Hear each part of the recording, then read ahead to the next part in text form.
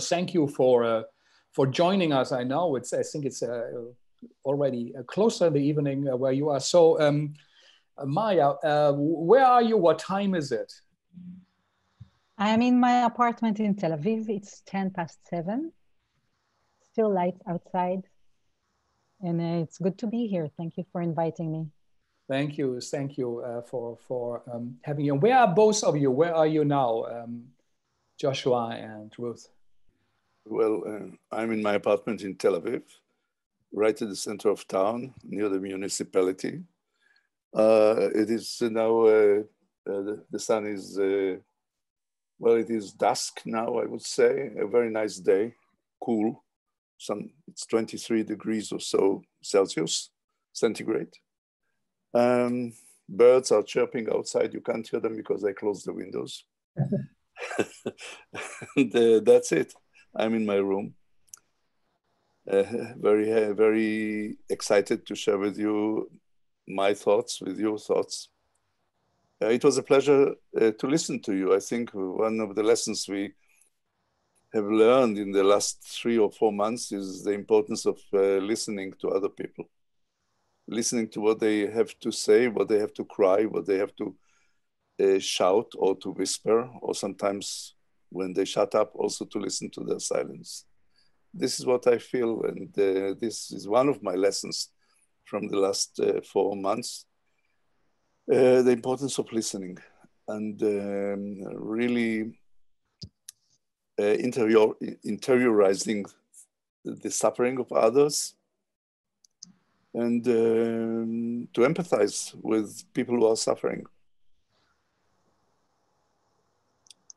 This is what I can say was one of the lessons I drew from this lockdown that lasted here for at least 2 months, very, very severely, which is now loosening up a bit, but it is still, the situation is still unclear. People, you feel that they are uncertain about the future. I mean, about the closest future. They don't know what tomorrow or next week will bring along, and what will happen to their daily life, to their normal routine, so to speak. Everything is disrupted. So there is a feeling of disruption, mostly and mainly. That's what I feel. Yeah.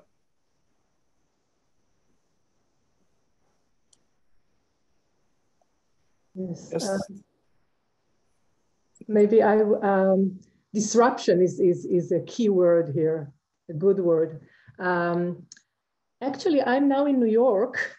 I came here for the spring semester, but now I stay a little bit more because of this interesting crisis. And actually, when I came here in January, I thought I would be very much isolated. I would be here. I would not know much about what happens in Israel, like to be detached from it a little bit. But because of the pandemic, I found myself much more in Israel by Zoom and Skype and everything than I thought I would have been.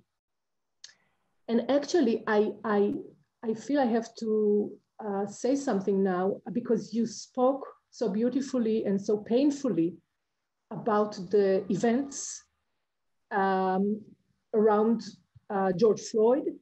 And we in Israel have now our own George Floyd, which is Ayad al-Khalek, a Palestinian boy with special needs who encountered soldiers, but he didn't really understand what's happening. And they killed him. They just shot him. And this is something, we don't know what to do with such a thing. We just don't know. And I wish that we had that demonstrations that you have here, that we had it in Israel, in Tel Aviv, in Jerusalem, because here, this death aroused such an important power. And maybe this power would lead to some action. And unfortunately, in our country, it just, isn't it? I don't know, Joshua, Maya, you're there. It's sort of quiet around it, isn't it? I would like to add something to what you said. The atrocity of the event is even much worse than what you described, because the man, he was a young man, he was autistic, and he went out in the morning to go to his special school.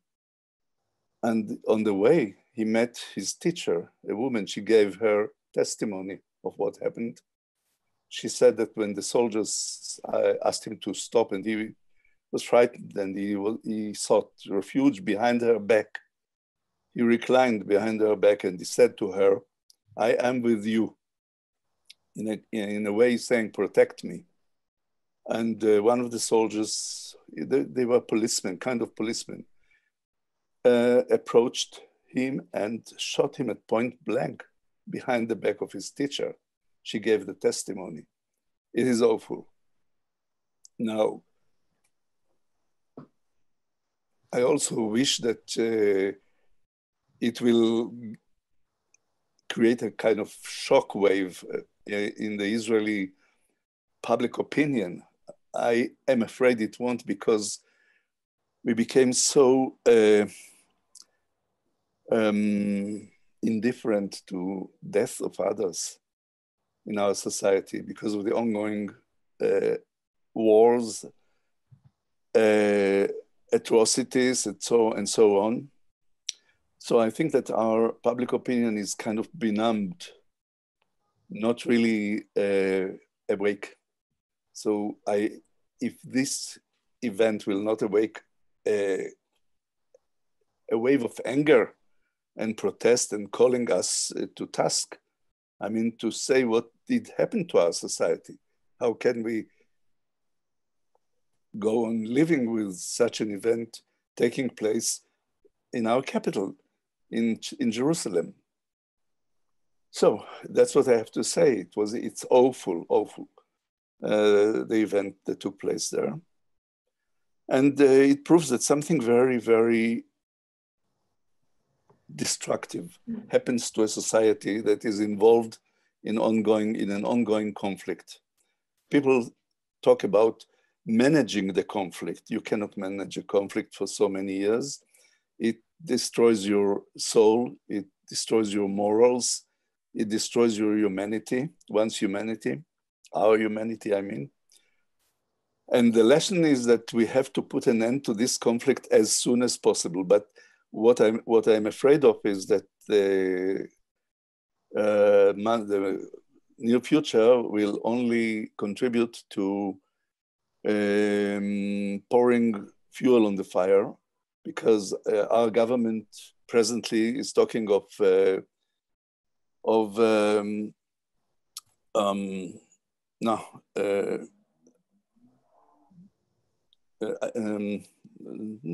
word escaped me, לספח, to occupy. No, not to occupy. No, not to occupy.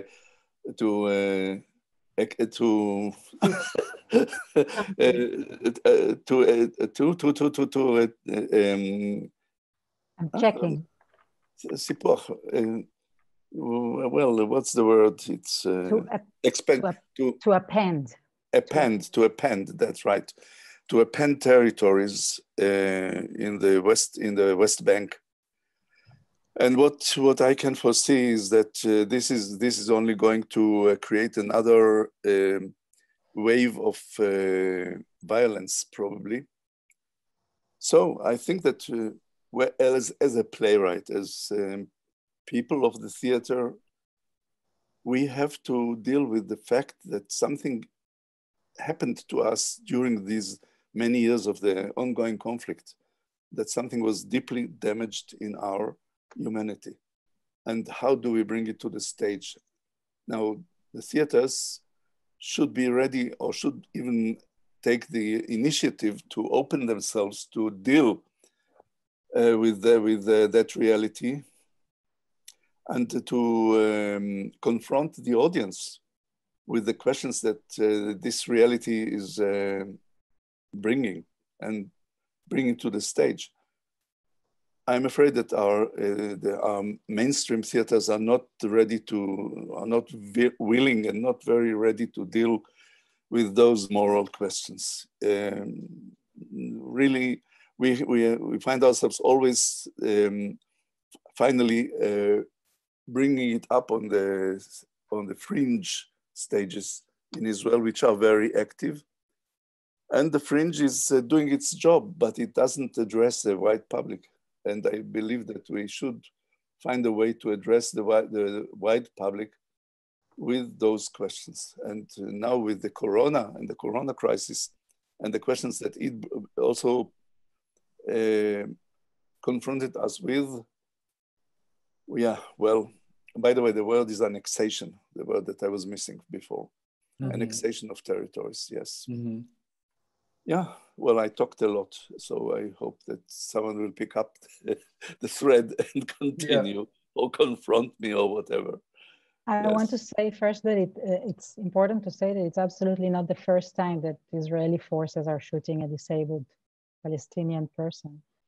And the Israeli public is not really, I mean, the media is usually not covering it enough and people don't care enough. And this passiveness is not something that is characterizing our society now, but as Joshua said, this is something that has been ongoing since I remember myself, actually. And it's funny how once you put three Israelis on the same screen in the times of Corona, we talk about the Israeli-Palestinian conflict. I have to say that I feel a hypocrite after a while of talking about it and being active politically and also writing political plays. Especially now, I feel, I don't know, there's some kind of a feeling of hypocrisy to even talk about it if you don't do something meaningful. And the truth is that I also don't know anymore what I can do, if I can do anything. And now I'm seeing what's going on in the US, and I'm thinking, I don't know if jealous is the right word, but I wish something, and so many bad things are happening here. It's practically becoming a dictatorship, and we're still sitting at home and we're not doing much. And I don't know, I wish to see some torches in the streets, and they're not coming. And I don't know if I should be the first one carrying a torch or just wait for the one who takes it and starts running. But it's not happening here. And I don't know anymore why and how come. It's really astonishing. There's going to be a big demonstration on Saturday evening. Yeah, we've had demonstrations before. Well, we shall see what happens there. I don't know. We shall see how many people will come. Yeah. Every once in a while, we have a big demonstration, and then we drink coffee, and then we go home. Yes, but we'll see. Hey, I'm not losing my optimism. Don't get me wrong. But yes, let's see what happens on Saturday night.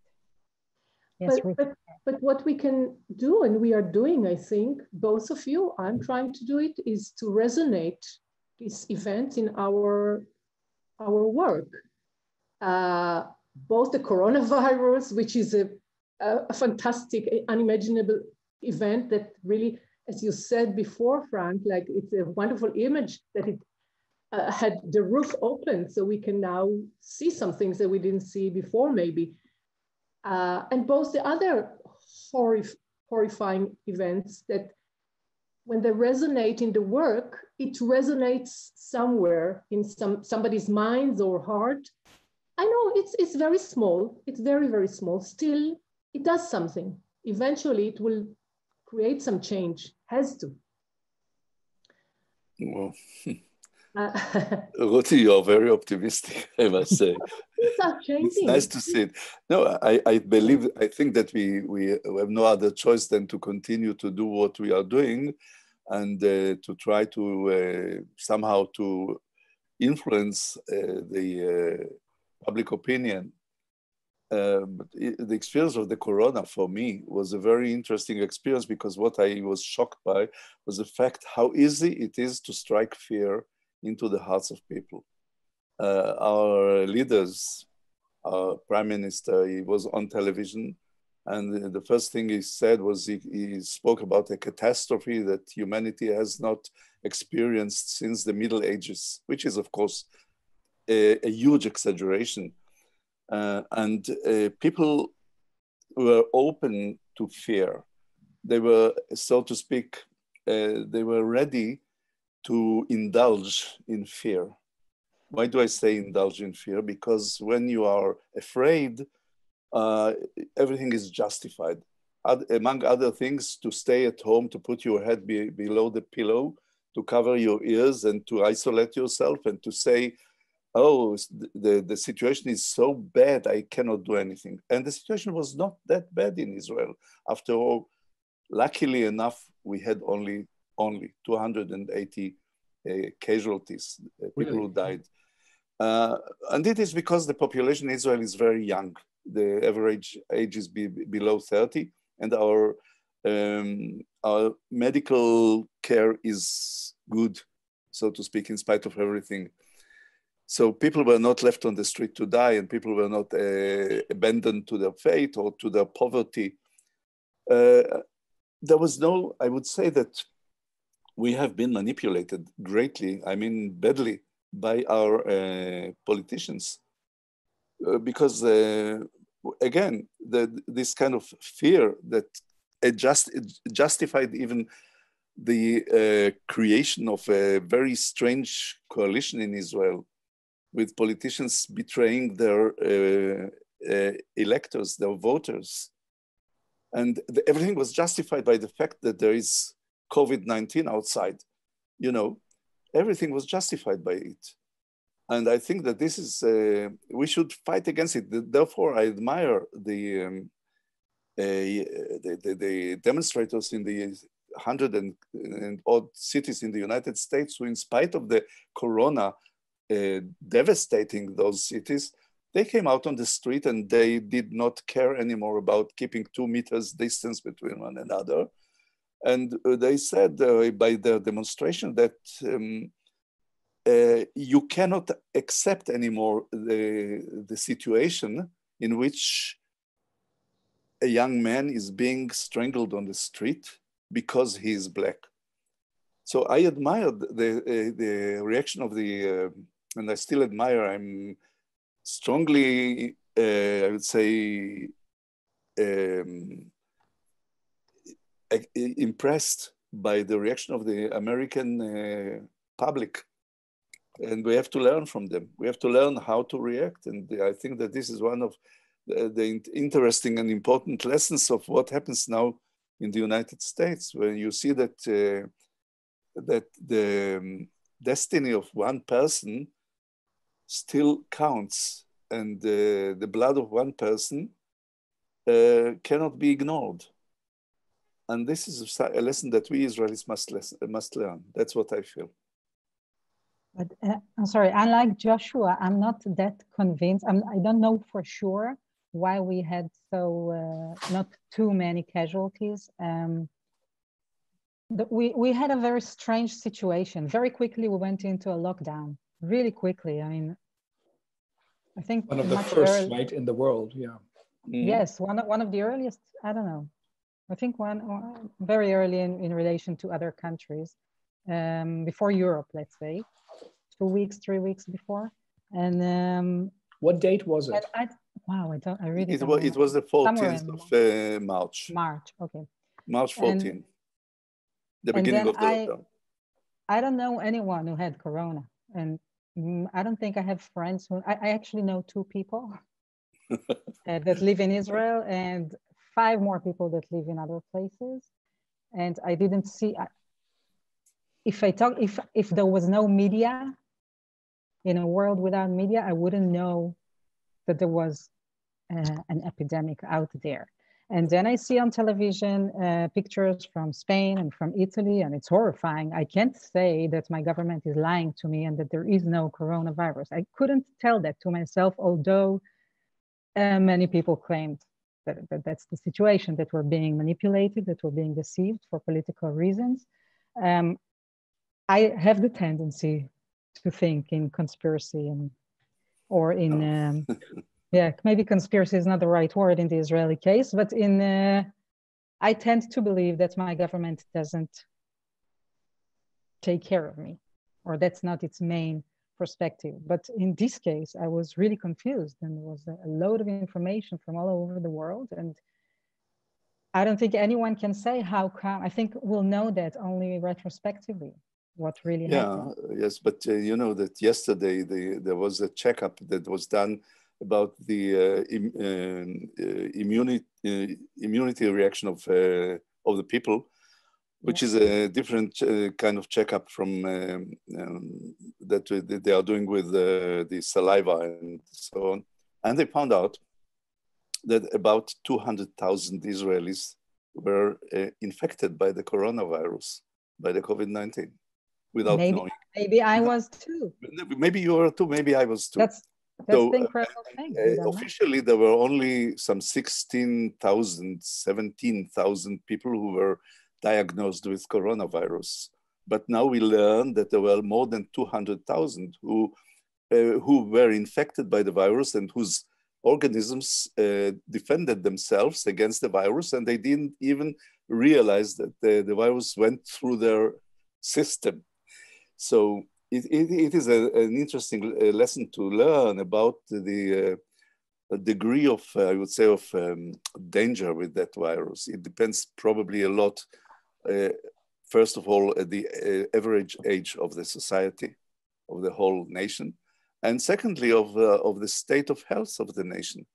And but if you have a population that is very young, the death toll is very low, very low. But the kind of panic that was created was totally exaggerated. I'm sure about it. And I tend to believe so. I tend to believe so. Even the numbers are right. If there were more than 200,000 people who got the virus without even knowing it, it means that the lockdown did not do much. because if it's 250,000 Israelis who had the virus. Anyway, I think that the importance for me, at least, is to think what kind of theater we have to do, because we saw how vulnerable our theater was. Immediately, the first thing that was locked down and shut and darkened were our theaters, and they are still darkened.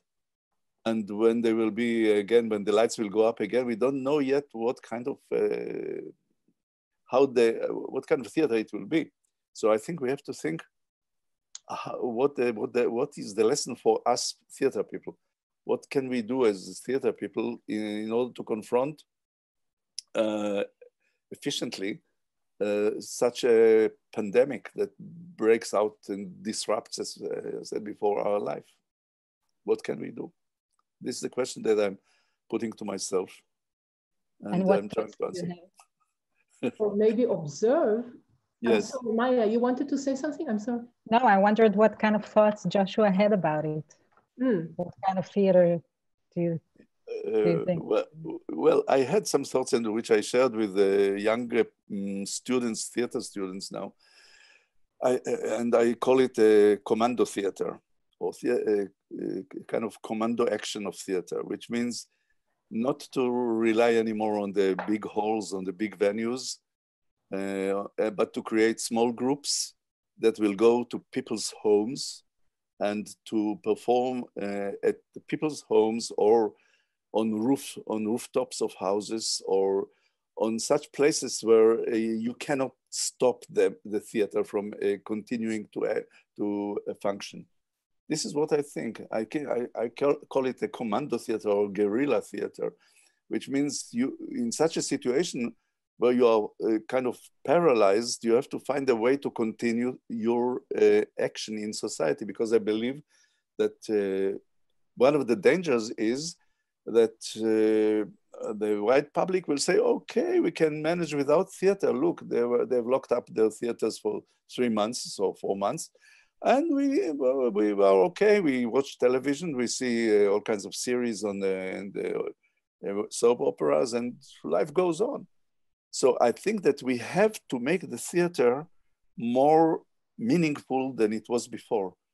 And to make, as I said, to act as commando units small groups, go to people's where they congregate. If it is a synagogue, if it is a mosque, if it is a rooftop, as I said before, I don't know, and go to the people again with the theater and not wait for them to be allowed to enter the main venues once more and to sit, you know, in capsules, as they say, as they call it now, and to wear these masks over the face throughout the show. I can't imagine this happening in the theater anyway. Okay, so this is what I think we should do. Ruth, you wanted to say something. Ruth? No, yes, I'm still captured by the word that Joshua said in the first place, the disruption concept, and you're talking about the situation disrupting the habits of the theater, and the question is, how can the theater disrupt? This is like a concept we are exploring for quite a while. We had a laboratory. We just met you in Jerusalem when we had in the Institute for Advanced Studies with Freddie, and this is for me now a main issue. And around the pandemic, I created with my theater group an event together with Ati Citron. And we were reading the text of Artaud, The Theater and the Plague, which is such a fantastic text, and that Artaud suggests to look at the action of the theater that is just like the action of the pandemic, which is to shake something, to disrupt something, again, habits, to expose, you mentioned this word, hypocrisies, lies, to take off the masks. So I think it reminds us, the situation in a way reminds us what we have to do. So with my theater, we created a Zoom event where we did an active and Artaudian reading of the text, which was actually to dismantle the text, to break it into wide units. We created a pandemic chorus. We explored the text with the body, with the tongues, with the teeth, in a very active way. And through language, we can do a lot of things. I mean, I understand, Joshua, that you say it's naive, and of course it's naive. Of course, we can question whether the theater or art have any power. Yeah, I understand it, but this is what we know to do. So we can work with our techniques and our ways in order to shake something. And this is a good time to shake something, because maybe what you were saying before is that in Israel, the public was not shaken enough, because we are used to curfews, we are used to go into shelters. It's not a new thing for us. We used for the government to make decisions that like biopolitics, that they control our bodies, our ways of living.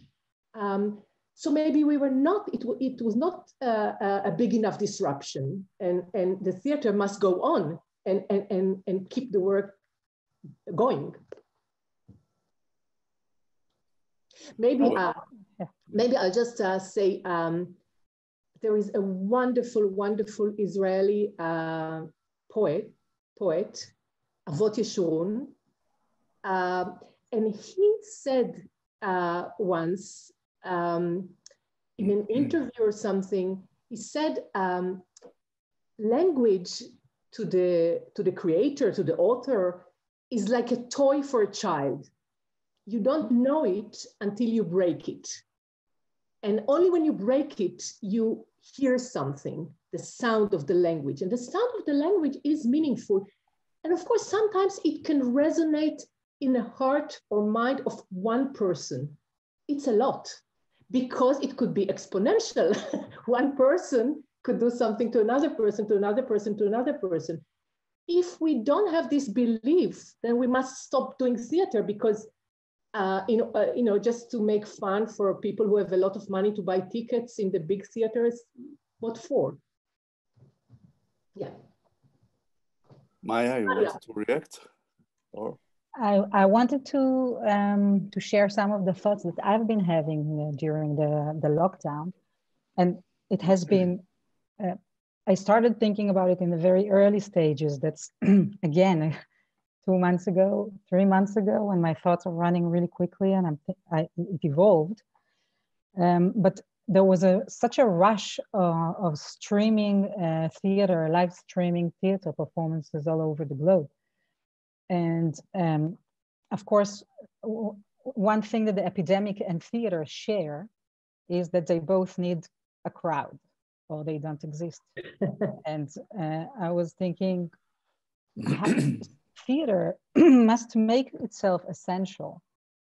And it could also be the task of theater in these times, because if the result of the coronavirus crisis would be that people isolate and they don't think that gathering is something that's essential for them anymore, then I think theater should be the medium that carries the flag of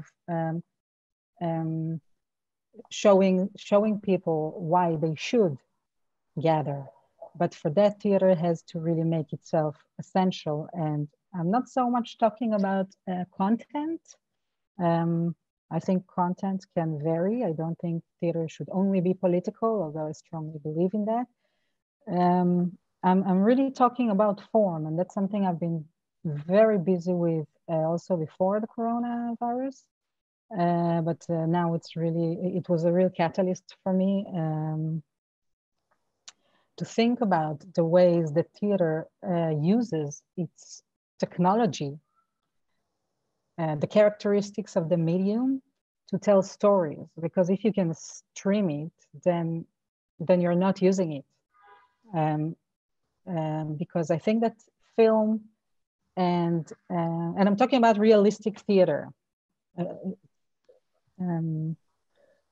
I think film, television, and now even video games can do it much better, imitate reality. And I think that theater should not do that, because if people say I could watch it online or I could watch it, a video registration of it, then there's no reason really to, if it's a life risk, then yes, then maybe it's not essential. And what I'm busy also, I'm writing my PhD about the narratology of theater and how to use characteristics, how do we filmmakers, the grammar of film is based on the medium, point of view shots, camera movements. It's all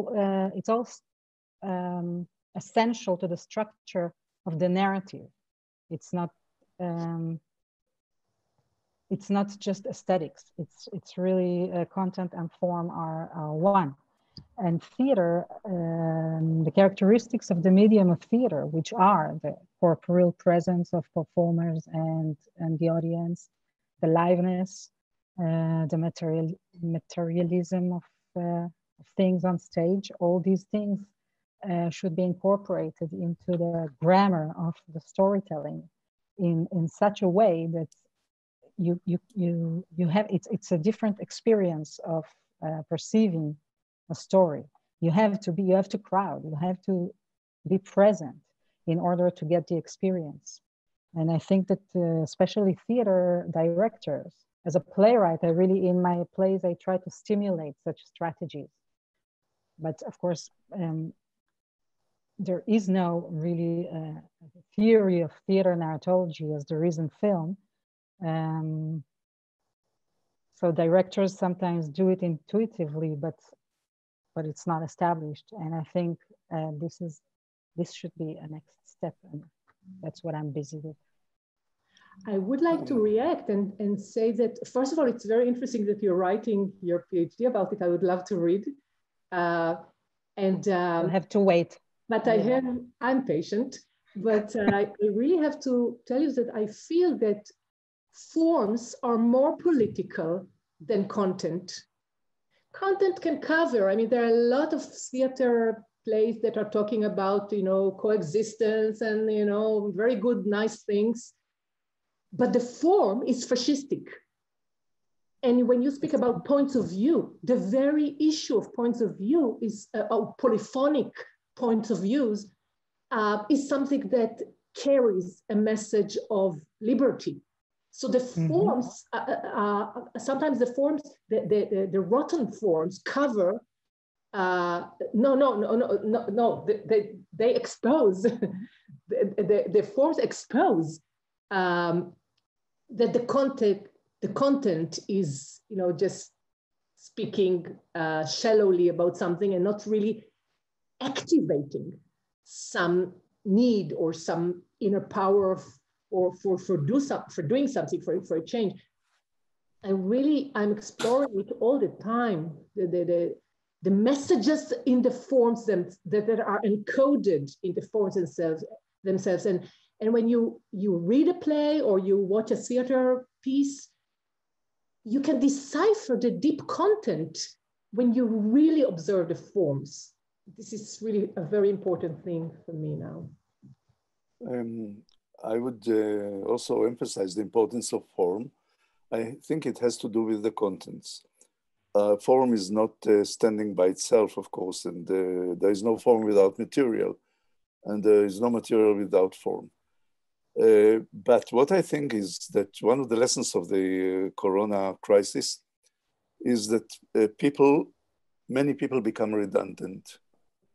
They are now talking about it, that the lesson that some enterprises learned is that they can do without 30% of their personnel.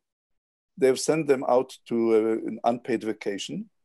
They got, the unemployed people on unpaid vacation were paid by the government, kind of minimal salary. And the enterprises learned an interesting lesson I read today on an economical newspaper in Israel, that maybe that some of, 20% or 30% of the manpower that was put on unpaid vacation should not be employed by their enterprises. And the enterprises will become more, will maximize their rentability. So this is one lesson, I think, and not only lesson, this is a reality that we have to make our audience aware of, that they may become redundant as people. And the redundancy is a situation with which the human psyche cannot put up with. So I think that one of the things that the theater should do is to create a situation in which the spectator will be very interactive with the show. Because the theater has that kind of quality that it can create a situation of interactivity, well, which a film cannot do. A film, you watch a finished work of art, whereas a theater performance is something that happens now, which means it happens from minute to minute. And you can think of a form that will invite or provoke the interactivity of the onlooker, of the spectator. And it will give the spectator a feeling that he counts, that he's not there only. Yeah, well, he becomes an actor in a way, or he becomes active. A spectator. One of the, what, sorry? There's a term, spectator. Spectator, okay, spectator, yes, it's a nice term. Anyway, so I think that this is one of the things that people of the younger generation are quite used to. I mean, they are used to surf in the internet. They are used to surf, which means to choose their links and to enter into the links that they have chosen, and in the middle of, let's say, of surfing into a certain location, they are changing direction and so on. So one of the, I say we because I have been cooperating with an Austrian director by the name of Paulus Manker, and we created in 1996 a kind of a theater event about Alma Mahler. It was called Alma, which was a kind of journey show, and the audience was invited to behave as a camera. Each person as a camera, which means you entered a location where a scene took place, and you were allowed or you were invited to choose your distance from the actors. You were allowed to turn around them while they were performing and look at them from any angle you choose. You could come to an extreme close-up to the actors. I mean, to come as close as possible to the actors while they are performing and acting. And you were allowed also to stay from and observe the scene from a distance, behave as a camera. Now, I had an idea following that experience, because this show that we created in 1996 has been running for like 25 years. It was still shown last summer in Neuwien, in a small town near Vienna. And the lesson that I learned from it was to allow the audience, or to invite them to use their smartphones as cameras, and not only to observe the action that is taking place in front of them in a scene into which they have entered, but to allow them to film the scenes, and then to send the results of what they have filmed or recorded, so to speak, to a certain address, and it will be re-edited into a kind of drama, and they will be able to watch the drama that has been created, the video drama that has been created, in which they have taken part as spectators, and then we can invite them again and create a kind of ongoing relationship with that audience that has been active during the show. In other words, to sum it up, I would say that because we are all now threatened by redundancy, and as I feel that we, people of the theater, we are the next ones to become redundant in our society. And there are tendencies to say, well, why spend so much money on the theaters? And we can do it all over the cyberspace, as we are doing now. What we are doing, yes, the Zoom. We are using the Zoom. I think that we are threatened by redundancy, and we are not the only ones.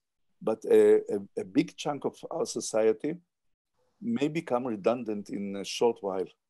So I think this is one thing that we have and we can confront the people with. And I would say, if I would now address an audience of 30 spectators in a kind of show, and I would say, okay, who of you is on unpaid vacation? Who is afraid of not getting his job again? Who is sure not to get his job again? What are you going to do with it? Well, I think that I agree with what Ruth said and what you said, Maya, that form counts very much, and that form can be revolutionary. If this form is dealing with material, with explosive material. If we are not dealing with explosive material, the form will not be revolutionary. But if we deal with TNT or with dynamite, then we have to handle it, and we know that we are handling something that is explosive. And that's why I think that we have to look out now and to understand, to be very alert and to understand what is going on, what is taking place in our society. Because as Maya, you said it, I think, or Ruth, that we are now in the danger of becoming a kind of dictatorship in Israel. I call it a demonocracy, not a democracy, but a demonocracy, a kind of democracy manipulated by demons. The coronavirus is a demon. Then we have the demon of the outer enemies, and so on and so forth. And so I think that we are, the Western democracies are undergoing a very crucial development in these days, these very days. And we as people of the theater must be on the alert and not let it just go on under our radar systems. Yeah, that's what I have to say. So in that time, also in confinement, and Maya, you spoke about it, also both of you. Do you think your next work will be influenced by that? Do you think, are you already having some thoughts you might not have before? And also, what are you preparing? Let's say it's another half a year, perhaps a year. I don't know how it will be in Israel. It was successful, if the numbers are right, the lockdown, because maybe of that experience of a government that does that all the time. And people used to obeying it in comparison to France, for example. But what will be concrete things you will be doing in the next half year or year? What are you planning shows? Are you will there be what do you hear? Will there be small audiences allowed or not? Are people out there that saying we need the theater back? Is there anything that society asks you theater makers at the moment, say come back, do this? And if so, what will it be? Well, I'm as a Ruth, you go ahead. No, you please. As a playwright, I busy myself less with those questions of inside or outside, or I write what I have to write, what I have the urge to write. And I'm lucky to have my next world premiere already in October in Memmingen in Germany. And I'm already busy writing, close to my first draft. And they said it will be on stage. They said it will happen and theaters will be open. Yes, they have very, very specific rules, or I don't know, what is it? Every fourth seat, people will sit in every fourth seat in the big, on a big stage, and the actors cannot touch each other. For me, it's great. For the way I'm writing, I think it's going to be very, very interesting to see what the director Sapir Heller is going to make of it. The funny thing is that it's a play that I started to write long before I could even dream of an epidemic in my craziest dreams. And when the epidemic started, I was a little bit panicked because I thought that's almost like I'm writing about it. And I don't know, I think it's really not interesting to react on something while it happens. I don't think I have the perspective. I don't have the spatial or the temporal distance to reflect on it in an effective way. But it's not about an epidemic, but it's about people locked in a house. And I think that the situation gave me a lot of input, because it's really about, in the end, it's about people, and people that are in a very strong situation of uncertainty, and they have to deal with each other, not really knowing what's outside, what's inside, who's who, what are we facing, reflecting on the past. It's that's what I'm busy with at the moment anyway. Yeah, you said it's a catalyst. This time is a catalyst and forms are changing. But what will be different? If it's possible to point at that, what changed in your writing? Again, as you said, that I said, it's a catalyst. It's just gave me more motivation to go to be busy with the same things I was busy with, and I'm really looking all the time for ways to tell stories in a way that can reflect somehow our perception young people don't go to the theater in Israel, at least that's what they say. And I'm not talking about young people like 20 years old, just people that were born into screens. I think their perception of reality is very distinct. I'm really on the verge of that generation, but this single perspective of that the realistic theater has to offer is not communicating with our perception of reality anymore. And I'm really busy all the time with dissecting the mechanisms of the narrative, and I'm doing it in my writing to stimulate directors also to come up with interesting forms on stage. And I just took it a step further. I mean, if one looks at a series of my plays, then you can see how I keep developing it, thinking how we can tell stories in ways that are as complex as we experience reality.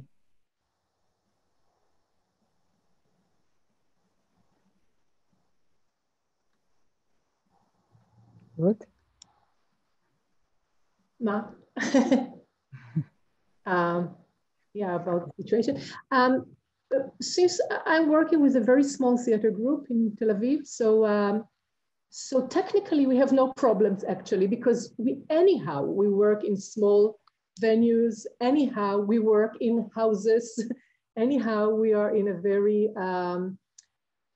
flexible situation with our performances. They don't need big sets or big, I would never do things in this big remote theaters where the actors are so remote from the audience. So we have no technical problems, and we did take the time of this.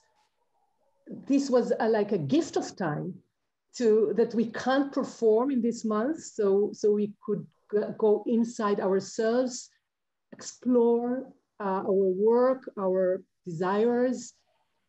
And when I think forward, actually, I'm thinking about Walter Benjamin, that he's talking about the storyteller, and he's saying that the storyteller, he has an advice, but by telling something about an old story, something that happened in the past, he's actually talking or giving advice to a story that is now being ongoing.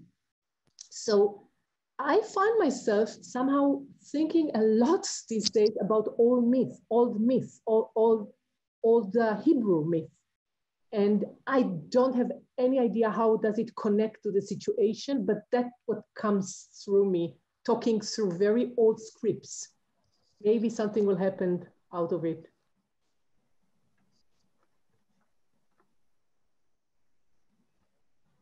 Yeah. Well, I shortly before the Corona crisis broke out, I finished writing a play about people competing with robots, or robots competing with people, and kicking them out of their jobs. And the play has been now translated into Chinese Mandarin, and is going probably to be performed in Beijing in the coming season. And it has been translated into German as well. I wrote it in rhymes, the whole play. So how can it be in Mandarin? Yeah, well, they can rhyme in Chinese Mandarin as well. They can rhyme. Yeah, well, of course. And so the play is about I would say, about, well, why did I write it in rhymes? Because the people are trying to outsmart the robots, but they find out that the robot is rhyming as well as they are, and even better than they do. And there is a kind of competition in the beginning, and the ongoing competition then, of course, of who is rhyming better, the people or the robots. And at the end, you don't know anymore who is outsmarting whom. Because we are confronting now a situation where robots are almost a full and total imitation of a human being. You know, you don't know anymore if they feel anything or if they pretend to feel, but they can have reactions as if they have some feelings. And then you ask yourself, are we robots? Are we pretending that we have some feelings? Or what is robotic about the human being, and what is human about the robots? Well, the play is dealing with those questions in a way, and I'm very curious to see what the directors will make of it when it gets on the stage, from the page to the stage, because it's meant to be with music and singing and movement.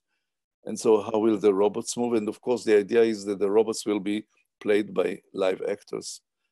And I think this is in itself is a kind of challenge. So this was my most recent work, and I'm still into consulting and talking with the musicians who are composing the music for the show.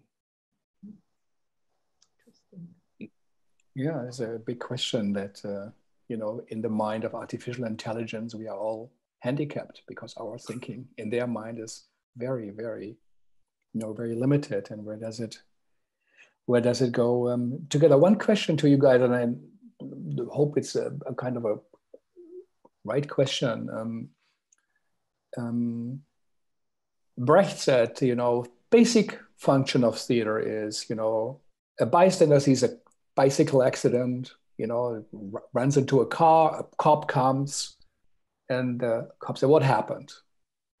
And the bystander acts it out, said, well, I was standing here, was walking, then the person came from here, the car came here, the bike, but he flipped over, and I think the car driver didn't pay attention, or the bicycle rider, you know, do something wrong. He said, this is what theater is. We show on stage something of what happened, systems. It's no longer about individual fates, love stories or whatever there.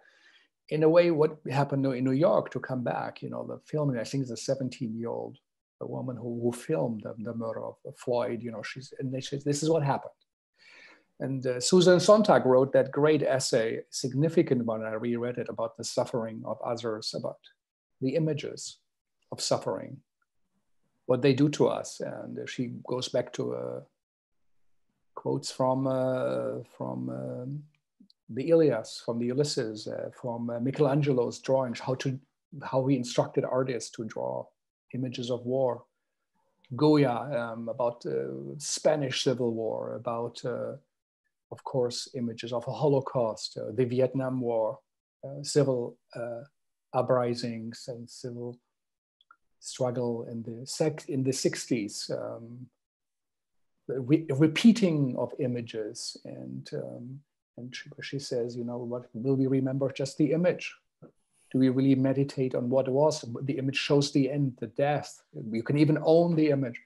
All these questions, and she is kind of hesitant, if I understand right, to say, you know, that they really even communicate what really happened. As Brecht said, a photography about the Ford car factory doesn't really say much about the Ford car factory and about capitalism, but it's real. So how do you also, and because she mentioned the images also, of course, of World War II, of a Holocaust in her essay, it's a very central part in her essay. How do you all think about images like the ones we see now? How does one deal with it, and what do they carry in them? And how do we, as theater artists who also have time and duration and choice, and how do we act it? Is that change something, what we saw there? And we talk about change in art and theater and the contribution we make. But how do you deal with all these images? For sure, you must also carry within yourself and in your work. You know, you wrote about the Holocaust, for example. Yeah.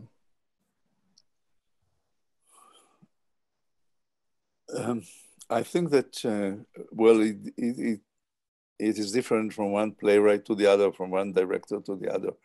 The importance of images and the relationship between image and word, image, visual image and language.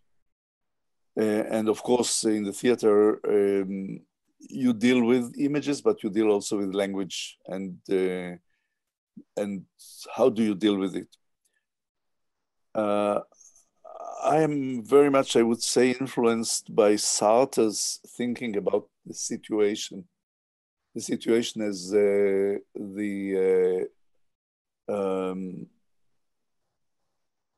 that part of reality in which we are involved and in which we are expressing our values, bringing them into action, and revealing or showing or revealing who we are, what we are.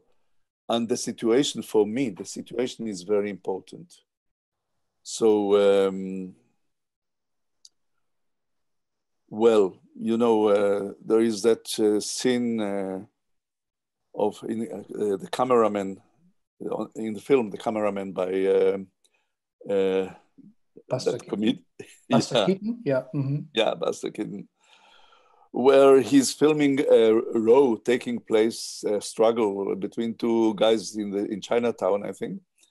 And then a knife is falling on the side from the hand of one of the guys, and the cameraman rushes. He takes the knife, he gives it back to one of the opponents, and goes back to film the event. He becomes involved in the event, and you don't know anymore if he's looking for a good image or for good footage, or he was so much involved into the situation that he forgot that someone is going to pay with his life while he's filming.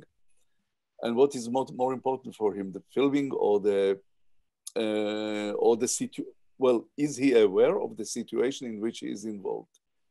And this is one of the things that I felt when I was writing about the Holocaust. When I wrote my play Ghetto, I was at moments, it was based on description of situations that took place, the situations that were described in diaries of people who were involved in action at the time of the Holocaust. And I found myself sometimes so involved in the situations, so fascinated by the situations because they were fascinating, that I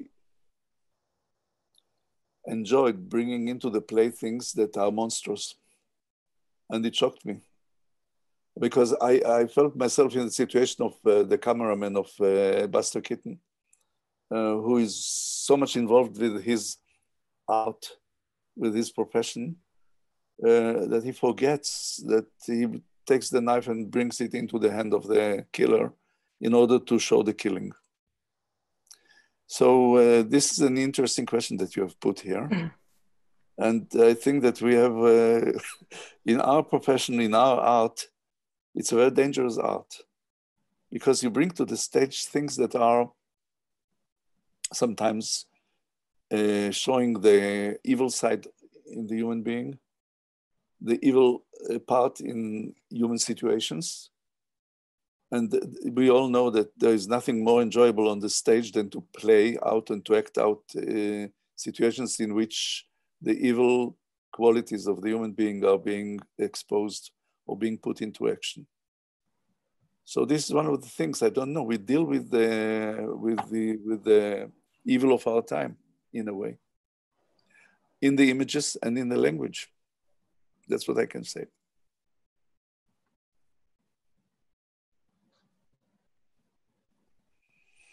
As I said earlier, I'm busy both in my writing and in my research. I'm busy with theater and narratology. And one of the questions that narratology asks is who speaks? That's the narrator. And who sees? And that's the focalizer.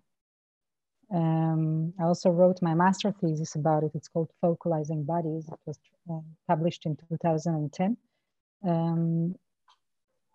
I think theater, unlike the screened media where the camera is hidden, one of its forces is that it can show who creates the image. I'm very much influenced by my professor from the Amsterdam University, Kati Rotger. And the question of who owns images is very strong. And I think that theater can expose the mechanisms of the creation of the image in a way that Ruth talked about film as fascist, the form of film as fascist or something, right? Or aggressive or violent? Forms, like yes, any forms. So I think that's what we mean. That's what I mean, that it's eliminates its violence when you can see who holds the camera.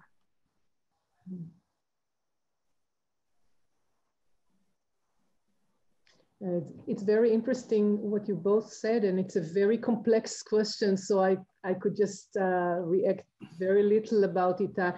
I myself somehow, I find myself trying to avoid direct images and actually create, if I check the works I'm trying to do, there is always a gap between the image and the speech, or the image and the meaning of the image. So I'm just trying to, so through this gap, ask questions about representation. And by asking questions about representation, you can ask questions about reality. I can just give a very simple example.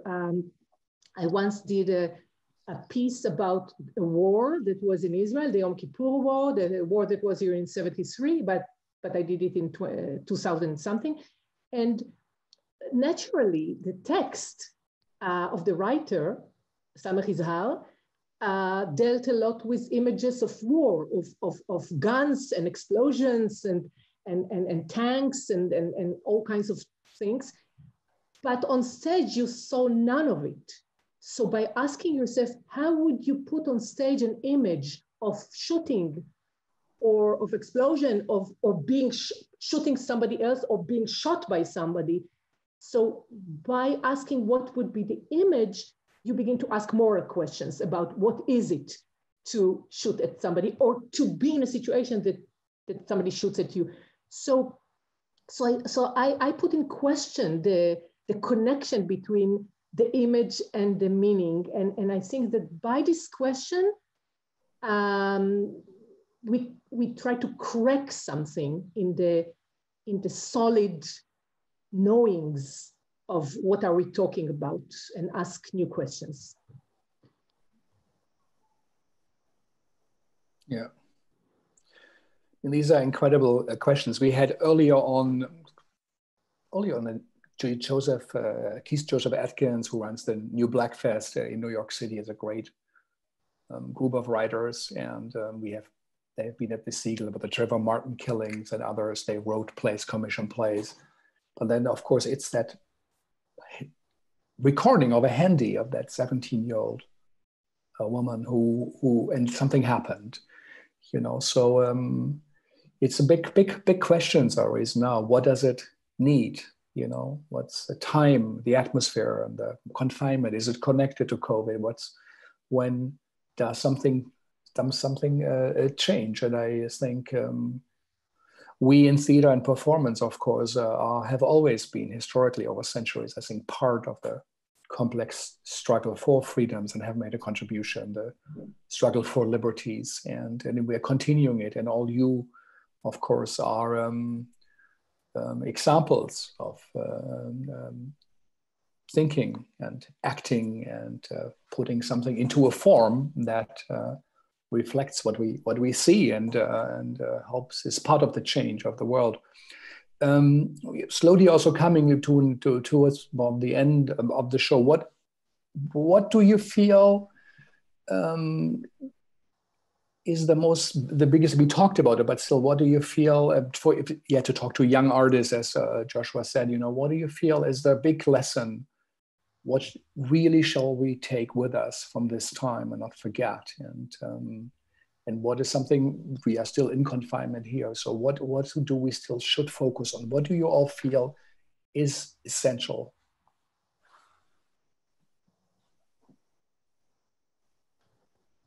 I think it's essential to ask questions. I don't think anyone has really answers at the moment of what should come next.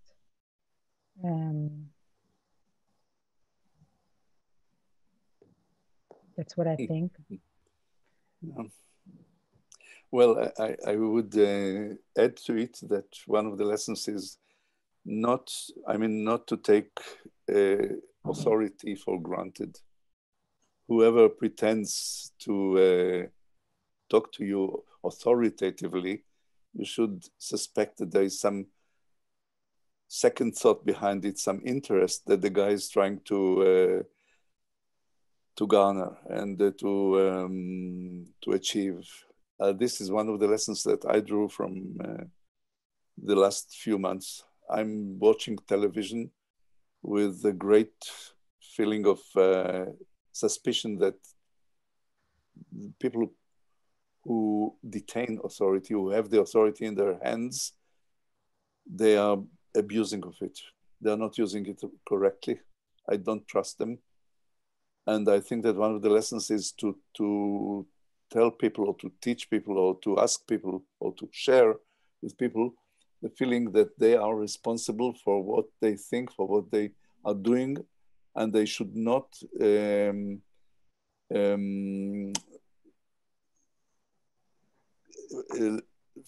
kind of free themselves of the responsibility because there is someone who is taking the responsibility. I think one of the lessons is that we have to renew the foundations of democracy and to look into it very carefully and to see that democracy has been revealed in its weakness, I think, in the last 3 or 4 months. And we have to make, in Hebrew, there is the word tikkun. Tikkun is correction or repairing, and I think our democracies need a lot of tikkun, a lot of correction and repairing.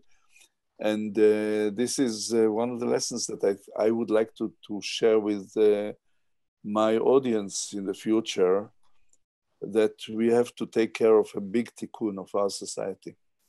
Well, I see it in our society in Israel. I see it now in what happens in the United States. I think I don't want to tell the Americans what they have to do with their society, but it looks like they need a lot of tikkun in the United States. And this is true about other countries as well, and about our country, about our society, of course, too. Tikkun. Wow, you know things. I'm still in the class. I am sorry, I didn't have I haven't learned the lesson yet. It's still ongoing. I can't conclude anything. Maybe I can just say something small. And I'm learning from my students. And here in New York, I was, after the spring break, we went to Zoom teaching. I was teaching here at Juilliard. And I was teaching storytelling. So I decided to give up all my plans and ask the students to tell stories about the situation. And one of the students that was so beautiful, her reaction or her way to talk about the situation is that she recalled a story about a Russian cosmonaut that was isolated. So she had these questions about isolation. And the Russian cosmonaut that was isolated in his spacecraft and suffered a lot from some things there. But then he was able to open himself to this situation of isolation and found a moment of bliss. So I really hope I will find also sometimes a moment of bliss, but I haven't found it yet. Mm. Yeah, this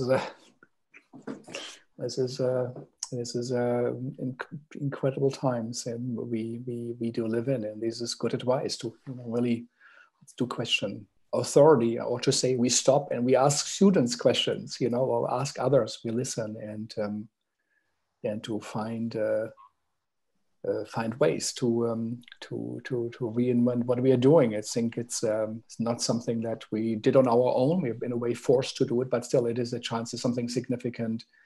And I think the world has already changed, and we will slowly discover what comes out of it. It's really wonderful of all of you to join us. And I'm sorry that it's such a short time.